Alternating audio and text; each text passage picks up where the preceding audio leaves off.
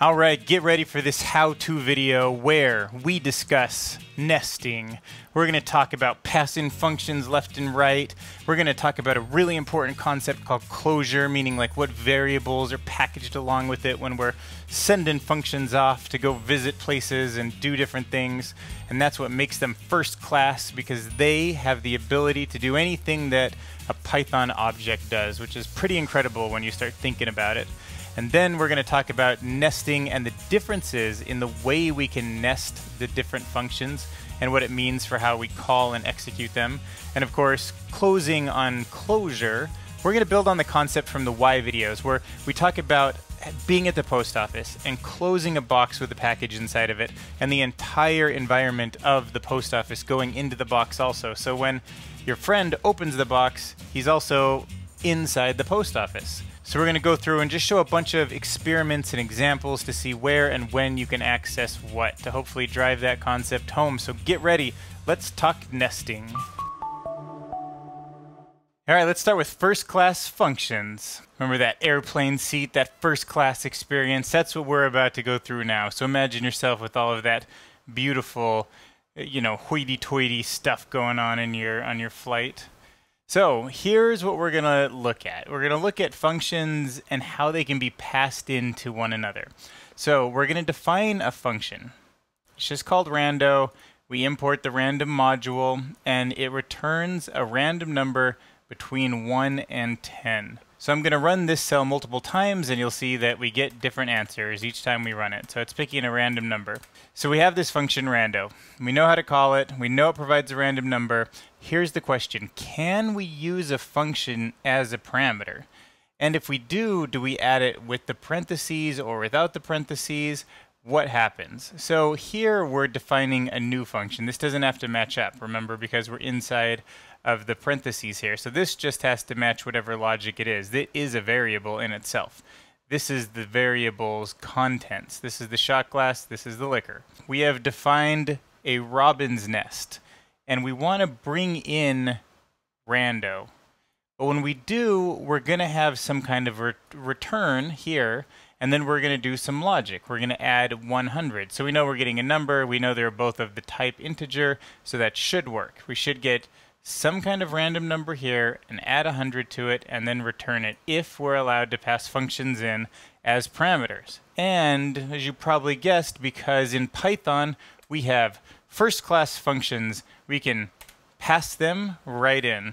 So let me just run this cell a few times and you'll see that we get that random portion, 1 through 10, is always added to the static 100, the constant that we get from the second function.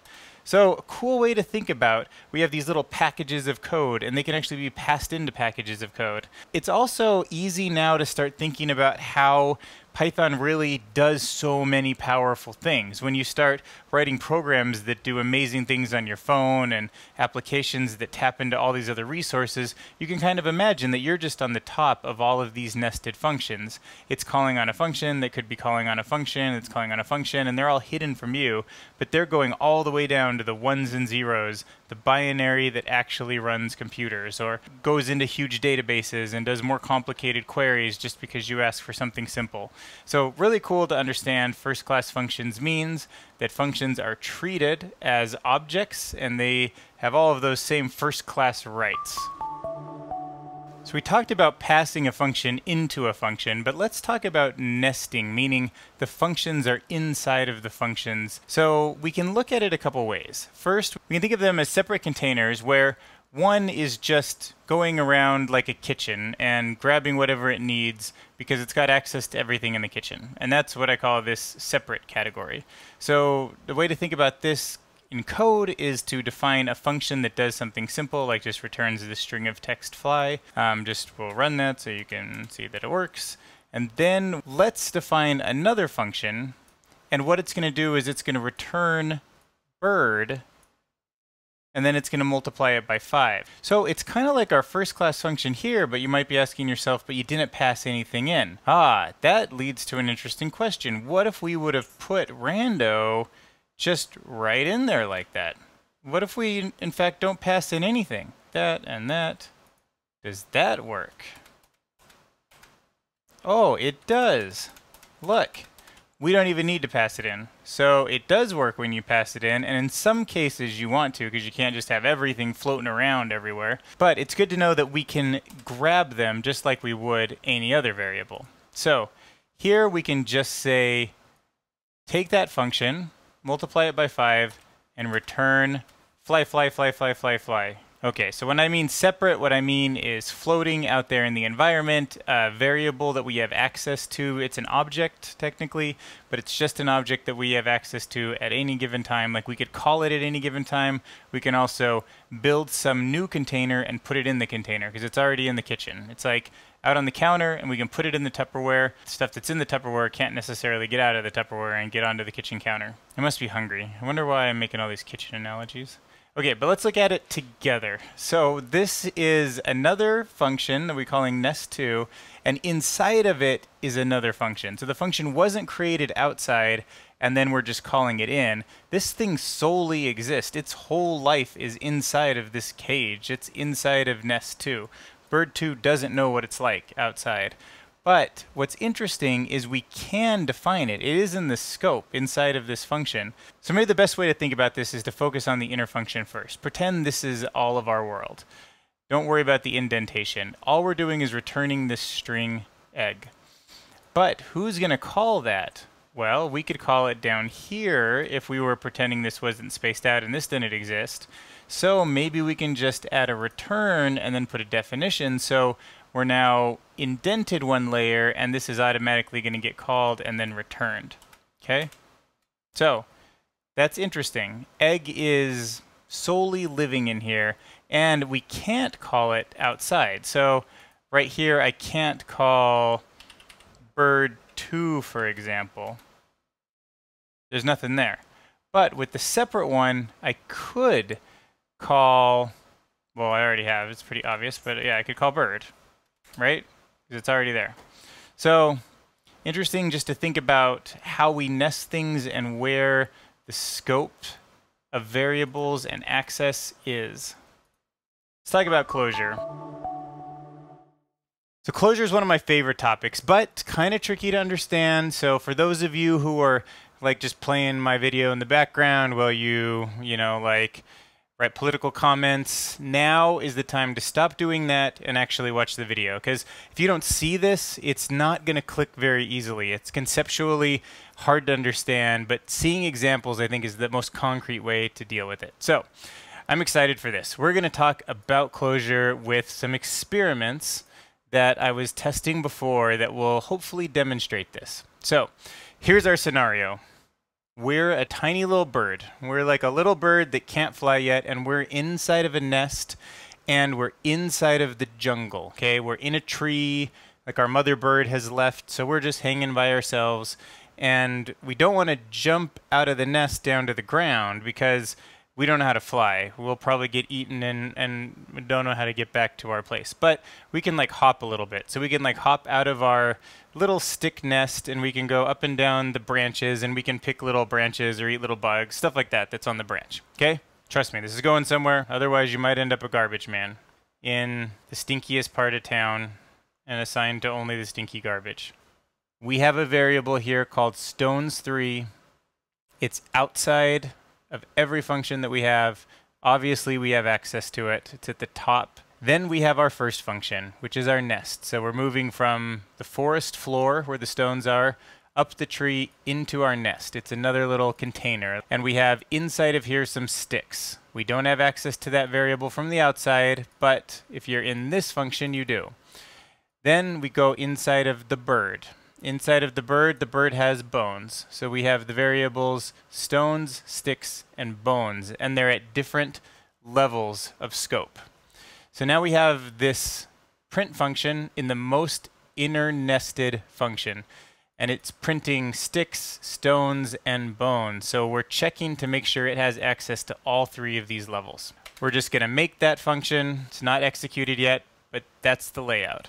Okay, so now let's just double check what we have access to. Stones3 we do have access to because it's on the outermost thing. Sticks3 we don't because it's nested inside of a function and we can't get to that. We haven't executed that. And then, of course, this function we can't even call. We can't even execute birds3 because it's inside of another function which we don't have permissions for. So that one's protected too. So now we know what we do and don't have access to. So if we take nest3, our outermost function, and we run it, it is going to return bird3, which is a call to the inner function, and it's using the parentheses, so you know it's going to execute the logic that's inside of here. So it should print all of these out. And what do we get? Yes, by just calling this outer function, which then in turn calls the inner function, which then in turn says, do I have access to this, this, and this, which it does, and does. Okay? All right, so execution with parentheses down here. Now, let's look at it without parentheses. So this is basically the exact same, except now I've changed everything from 3 to 4, just so we know that we're working with fresh variables, nothing's coming down the page. And one big change here is that the returned variable isn't being executed. That's different from this one, because we had the parentheses around it. So this one's just passing it in, and it is going to use closure to bring all of these variables into it, and then we can pass it around later. So same thing, stones, sticks, bones, execute from the inside. When we define this function and then run nest4, we'll get something different. Instead of executing it, we just get some information saying, hey, this is a variable. It could be ran, but right now you're getting back just bird4, the variable, holding the entire function and all of the namespace and all of these variables at all 3 layers. So we can put this variable, which is unexecuted, into a new variable, and then we can pass it around. So now we can run this, and instead of using that function to execute that function, it's just going to pass all that information into a new variable called shot glass. Makes sense, shot glasses hold things. And if we look at this, we'll see the same thing as before, so we just passed it in, no problems there. But here's the question. When we take shot glass and we add the parentheses, is it the same as having the parentheses in here? Do you think it's going to actually execute this code? Surprise, surprise. It can. And it has access to sticks 4, stones 4, and bones 4. So that means all of this stuff, that, and that, it all got packaged in here. So really, bird4 is amazing. Like, it was like, I'm going to get a stone, I'm going to get a stick, I'm going to get bones. You can pass me into another variable, and then you can execute that variable later, and it has all of that stuff in it. So when we're talking about closure, we're talking about this concept that the function itself has like brought in all of these variables that are normally just floating around. And I mean, it kind of makes sense that it has access to it here, but it's sort of surprising that it has access to it down here. So it's really bringing a lot in with it. The entire environment's in there.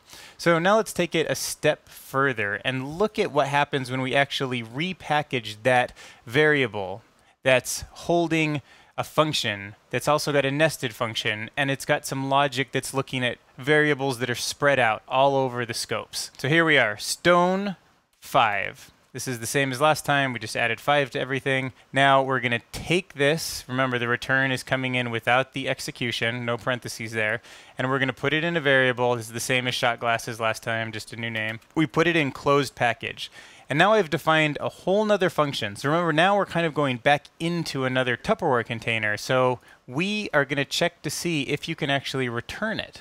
So before I run this function, what I'm saying is I have a new function, and its goal is just to return whatever is in mystery. And what I'm going to put into it is the closed package, this equivalent to shot glass, and I'm going to put the parentheses on it. So it should execute this, that should execute that, which should check to see if all those variables are there. But remember, this is now all contained inside of this can I print world. Like, all of these variables that were all outside, they can't get out of this because it's enclosed in its own Tupperware. So now it's like before, where we'd open the box and we'd look around and we were like actually in the post office, like everything came out of the box, the entire environment. But now that entire post office is inside like another little Tupperware container. You know, like there's another wall on the outside that we definitely don't have access to. Those variables are not floating everywhere in our code, but they will be contained inside of here. So, can I print? You certainly can. Sticks 5, stones 5, and bones 5. So pretty interesting stuff. Just weird to take all these variables and like package them in with something and then put them in something else. And I mean, it's really just fascinating to see how Clojure works. I mean, it can let you get access to variables when you're pulling up modules, things like that. So just powerful, interesting, and something that you should know about. Now go back to doing your political comments. You Republican, Democrat, Independent, or other. Channel your inner Martha Stewart for this one. We're talking decorators. You've seen this set of functions before, but the last time you saw them, they were reversed, and we had rando on top. Adds 100 to the random number generated here.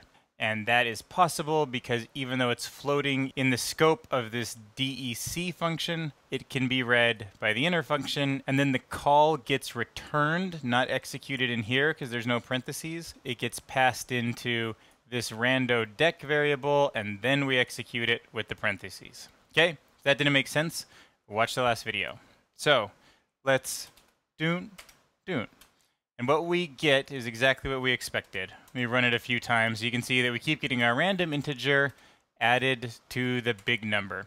So this is basically what a decorator is shorthand for. Decorators can be thought of a really simple way to take a general common function that you want to modify a lot of other functions. So it doesn't come up all the time, but I'm telling you that I never saw decorators like 7, 8 years ago, and now they're coming up all the time. So my most recent real-world example of dealing with a decorator is if you connect to Google's cloud infrastructure.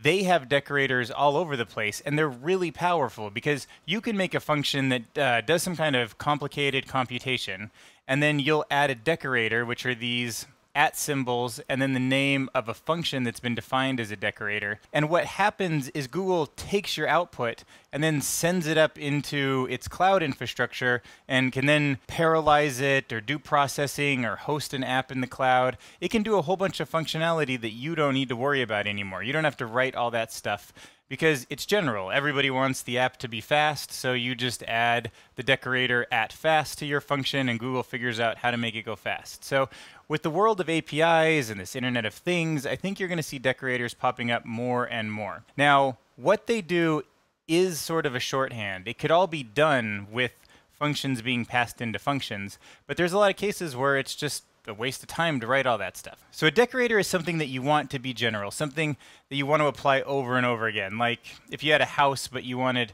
every item and every wall and the house to be pink, you could write a decorator that says no matter what the thing is, after it's made and put in its place, color it pink, right? It's like bringing a can of spray paint in and just painting everything that you own pink. You would make that function of spray painting everything pink a decorator because it would apply to so many things. And it's really not that useful if you're just going to do it once.